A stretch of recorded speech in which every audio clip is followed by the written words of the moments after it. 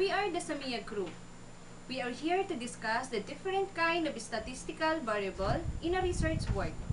We will now begin in the nominal variable. Dance. Let's start with the nominal variable. Nominal has something to do with naming. The important thing is there is no measure of distance between the values. You're either married or not married. The answer is determined by yes or no. So there is no question of how far apart in a quantitative sense those categories are. They are just names. Nominal scales name, and that is all that they do. Some other examples are like sex, whether it's male or female, like race, whether it's black, Hispanic, Oriental, white, and other, like political party, whether it's Democratic, Republican, and other.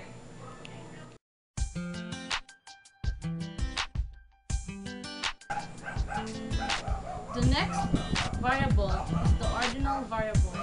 What does ordinal imply? Ordinal implies order, and order means ranking. So the things being measured are in some order. You can have higher and lower amounts. Less than and greater than are meaningful terms with ordinal variables where they were not with nominal variables. For example, you don't rank male and female as higher and lower, but you do rank stages of cancer, for example, as higher and lower. You can rank pains as higher or lower, so ordinal variables give you a more sophisticated level of measure, a finer tuned level of measurement, but you have to do with ranking. You know that something is higher than something else, or lower than something, or more painful than something, or less painful than something.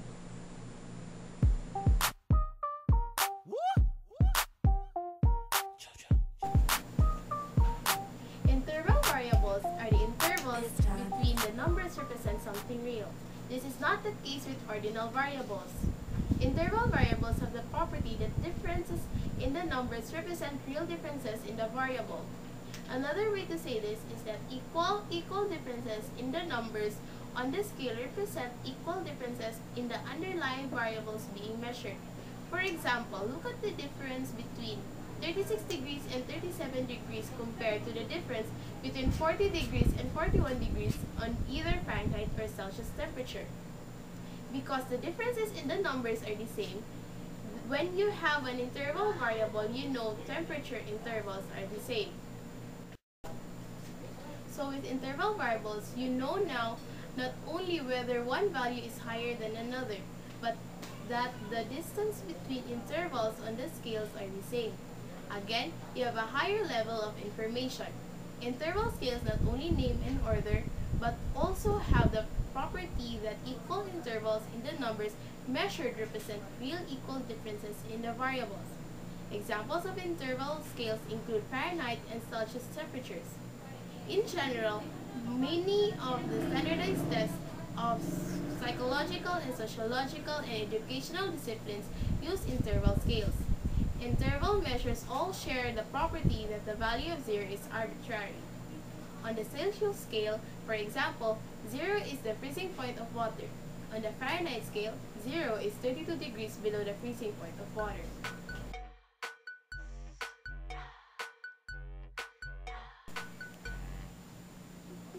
Variables in the simplest term are a measurement defined by a number.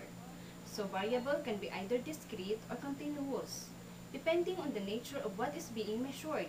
So, it is important to know whether a variable or a set of variables is discrete or continuous because it will determine how the statistics derived from each can be analyzed.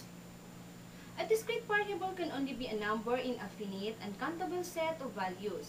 For instance, if you are measuring the number of times you get heads when flipping a coin 10 times, you are dealing with a discrete variable since it is a finite and countable. In other words, discrete variable is a qualitative variable.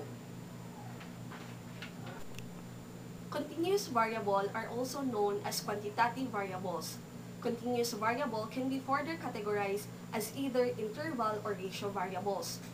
While a discrete variable is finite and countable, a continuous variable is one with a range of possibilities. Examples of a continuous variable are time and weight. Unlike a discrete variable, a continuous variable can be infinite and uncountable.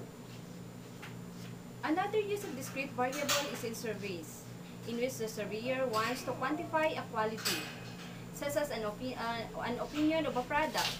The survey taker would be asked to rate a product with the numbers 1, 2, 3, 4, and 5, with 1 being the lowest quality rating and the 5 is the highest. The numbers in the ratings are discrete variables because they are finite and countable. Now, you might ask, why do we need to know about the types of variables or measures? We need to know in order to evaluate the appropriateness of the statistical techniques used, and consequently, whether the conclusions derived from them are valid. In other words, you can tell whether the results in a particular medical research study are credible unless you know what types of variables or measures have been used in obtaining the data. You and I could be like Sunny and Cher, honey and basil. And you and I could be like Aladdin and Jasmine. Let's make it happen like la la la la la la la la la la la la. To you, could you be the other one so equal to? And this is all based on a lucky chance that you would rather add than subtract. You and I could be like Sunny and Cher, honey and basil. And you and I could be like Aladdin and Jasmine.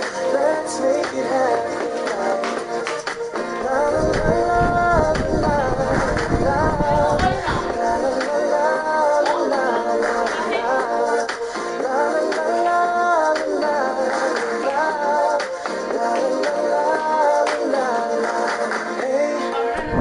Have you been? I know that it's been a while. Are you tired? You and I could be like Sunny and Cher, honey and basil. And you and I could be like Aladdin and Jasmine.